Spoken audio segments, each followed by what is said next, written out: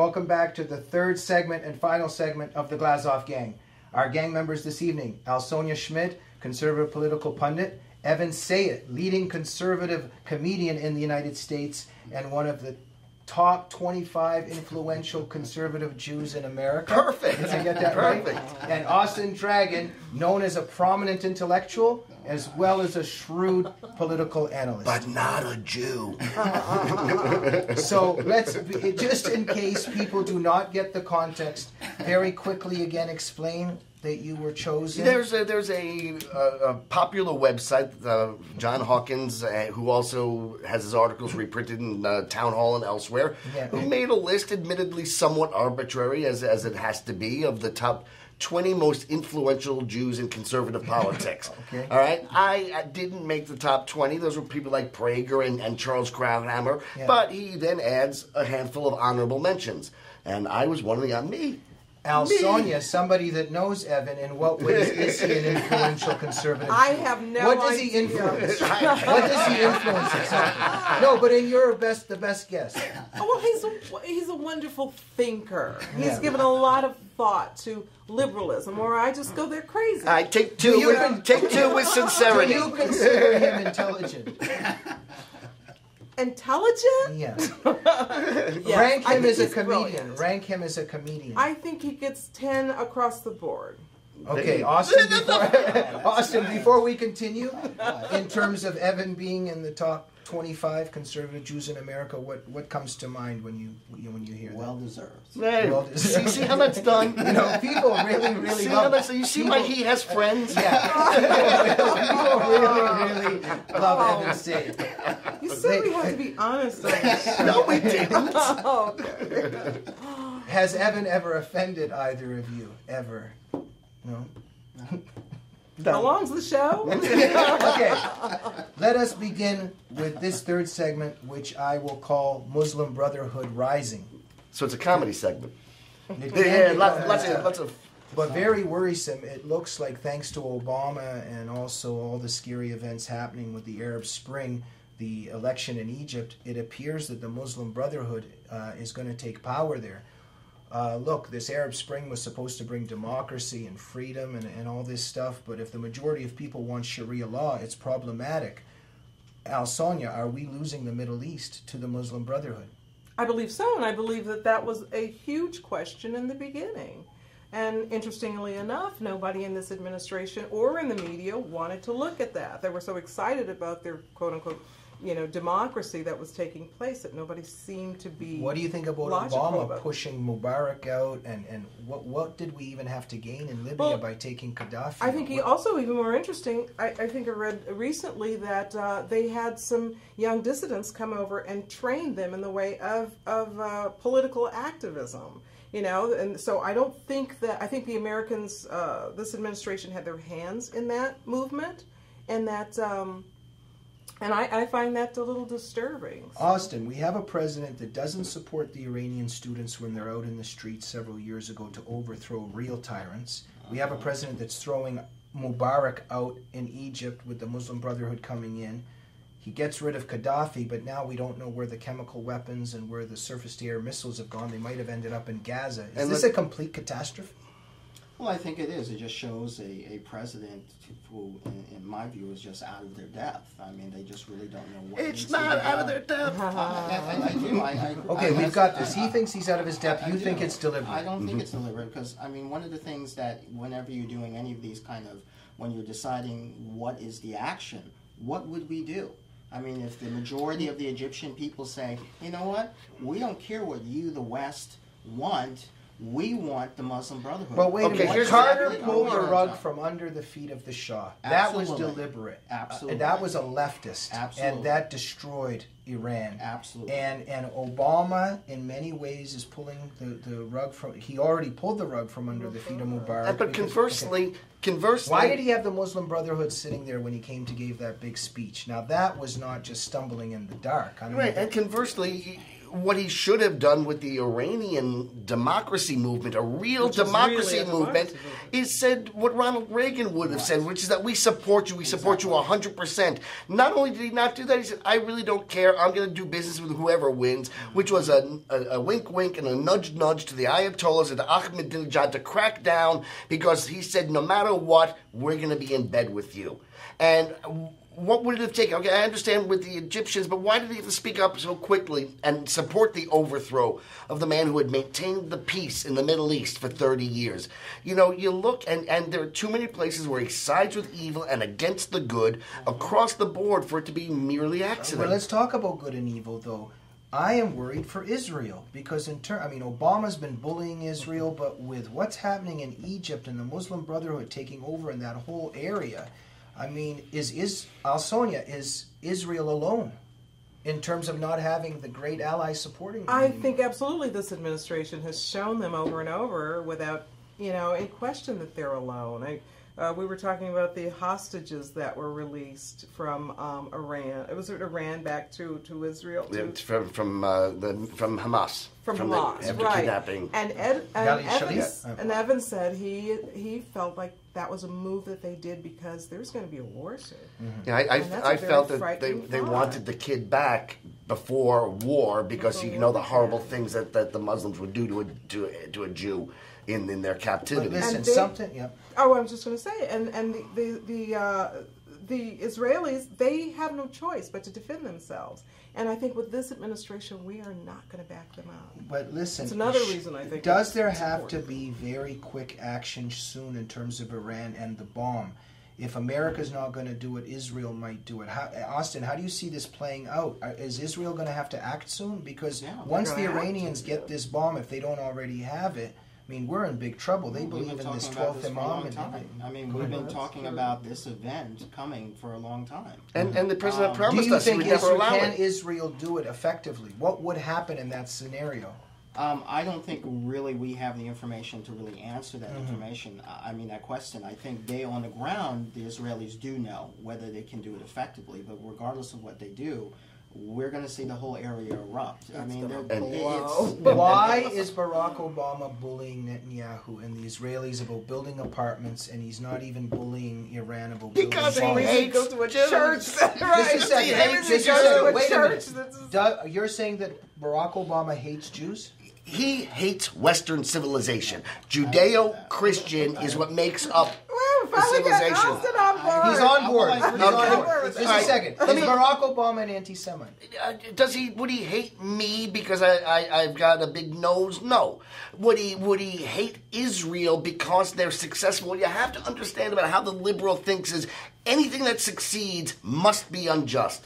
If you're a multiculturalist, if every culture is equally good and equally right, then how do you explain this dot of sand in the Middle East that has symphony orchestras, that has Nobel Prize-winning physicists, that has a first-rate economy, and over here you have the Palestinians who are mired in crap? To you and me, we go, well, it's a different culture. If they'd stop covering their women from head to toe and beating them if their ankles become exposed, if they'd stop putting bombs on their children and tell them to go kill the infidel. But to the liberal who's not allowed to recognize any culture is any better than any other, then Israel's success is proof that they're cheaters, and the Palestinians' failure is all the proof they need that they've been oppressed. Let's just say Obama didn't hear all of the sermons at Reverend Wright's church. No, I would say he did hear all the sermons. He absolutely did, but let's just say, which also showed me that this man will comfortably lie to the American people. There is no way you can sit in a church for 20 years. How, by the way, did he get away with that? That's what I was wondering. Like, if you're in a church for 20 years and you say you don't remember anything your pastor said, how did he get away with that? Because the liberal media has one standard. If it's good for the liberals, they do it. If it's bad for the liberals, they don't do it. That's the entire standard. Nothing else. Let's go home. Austin, I see you shaking your, nodding your head quite a bit. Has Evan and Sonja won you over in terms of Obama's? It wasn't a matter of winning over. It's just I have a slightly different take on it. I think the end result is the same for all three of us and all of us in this room. The end result is destruction. We are on the wrong path. That's why we need to get this person out of there. Okay, let us suppose that something good happens and Obama doesn't win in 2012. if it was Gingrich or Romney, and you got a phone call and were asked your opinion and advice on what foreign policy should now be coming up with Israel and the Middle East, what would you advise, Austin? Well, I mean, it's between now, I mean, we have a year to go. I mean, what is going to be happening in that year? It's kind of hard for me to talk about what we should do at that time. A toughening against Iran on Israel's side? Absolutely, absolutely. We definitely have to really reestablish that relationship, or what little there is of it. And we have to also look at, what we can do in Iran in terms of the people, that many of whom are pro-Western. We definitely have to show Israel that we are their solid friend, and no one will get between us. Now, Austin, how about Europe collapsing with the euro and everything, and should America be coming in there and bailing them? I mean, what's going to happen? I disagree with that, but unfortunately, America, based on our own financial situation, we're not really in a moral position to tell Western Europe anything. Austin, why did Europe self-destruct and give its civilization away? Well, because it has that kind of secular liberal mindset where, they have this massive, I lived in Europe for a year, and it has this massive welfare state. Everyone's going to be taken care of from cradle to grave. There is no money to do it. It's a failed policy. It has always failed, yet they're going to do it again, and this is the end result. They're going to collapse. Sonja? I mean, you covered a lot of territory. Yeah, you covered a lot, but one of the things that I think I would like to emphasize is if we cannot get our economy in order, we can't help anybody. Right. And we're feckless. No matter what our president says, if we can't back that up militarily or by imposing sanctions or whatever, being able to produce our own oil and our own energy. That's a good start. We can't do anything. Yeah. So I think that our economy is. How do we get off of Saudi oil? And Drill. We drill, baby, drill. Why doesn't Obama? Why doesn't Obama believe in drill, baby? Because he hates America.